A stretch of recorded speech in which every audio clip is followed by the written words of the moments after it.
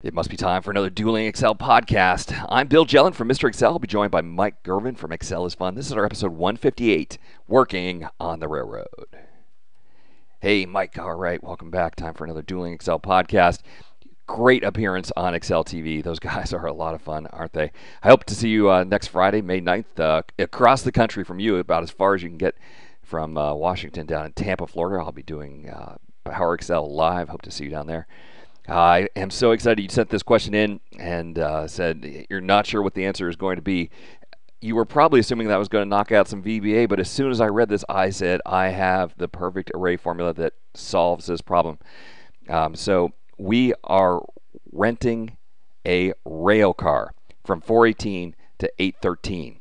It's rail tank number 123, and the problem is the rates change. So from April 15th to May 10th, the rate is $35.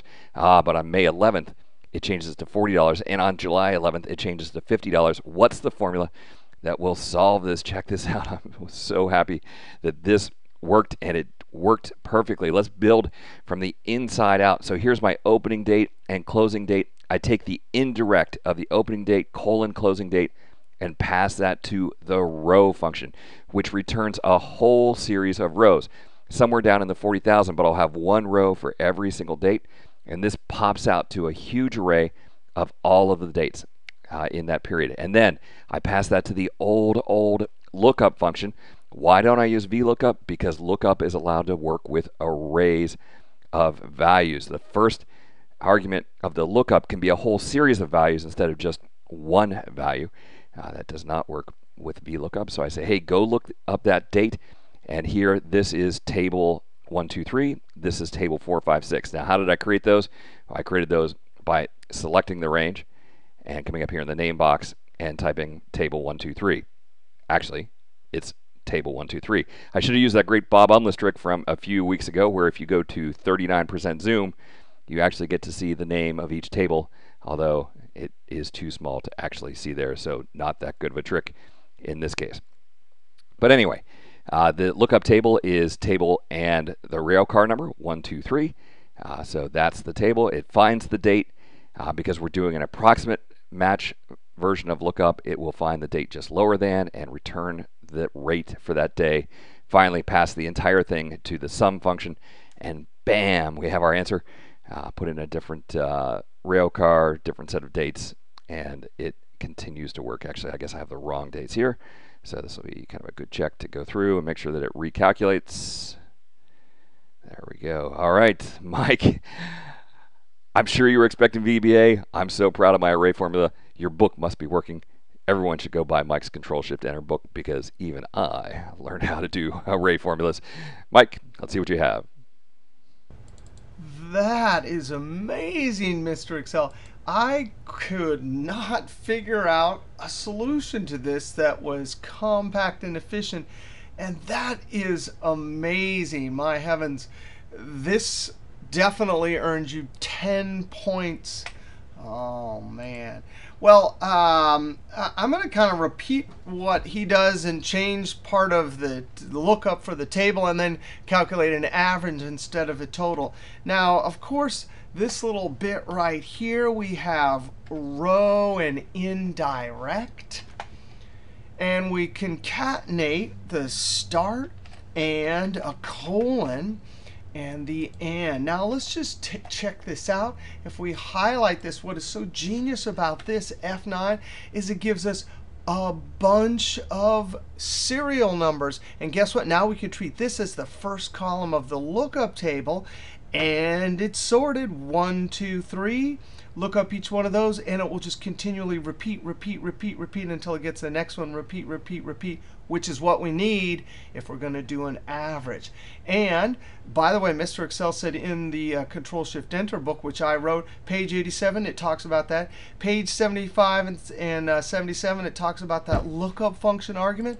You know, the thing is, when I went to go and solve this, I got stuck down a different thinking path than this. It didn't matter that I had these formula tools at my disposal. When I went to solve it, I was thinking in a different direction and never thought of these cool things. You got to be kidding me. Absolutely right.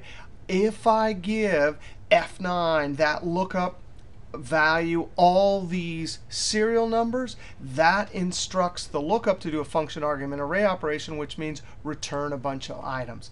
Now, the only trick is Mr. Excel did that cool thing with the table name. I'm going to go ahead and create a dynamic range using offset here. That way, if we had a gigantic table, as we copy the formula down, this rail tank number will be the trigger for a different range. I'll use offset. The reference, I'm always going to start here, F4, comma. How many rows from that position do I want to go down? I'm going to look this up.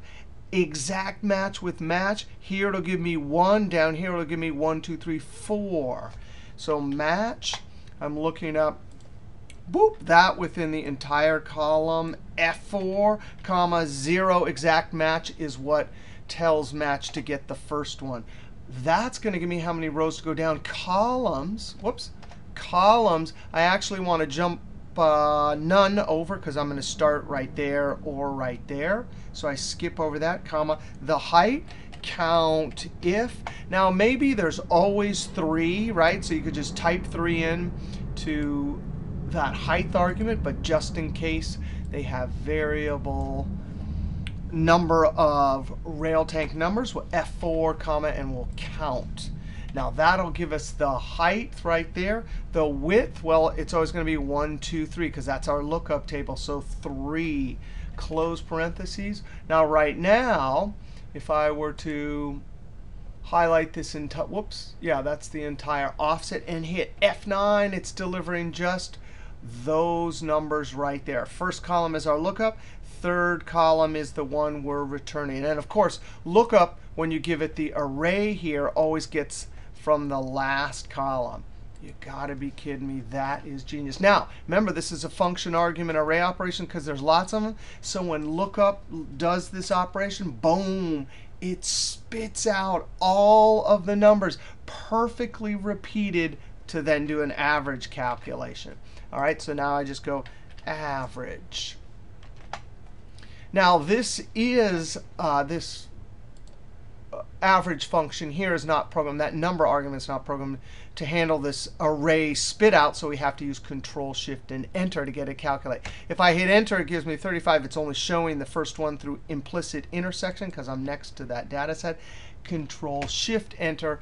There is the average. You gotta be kidding me.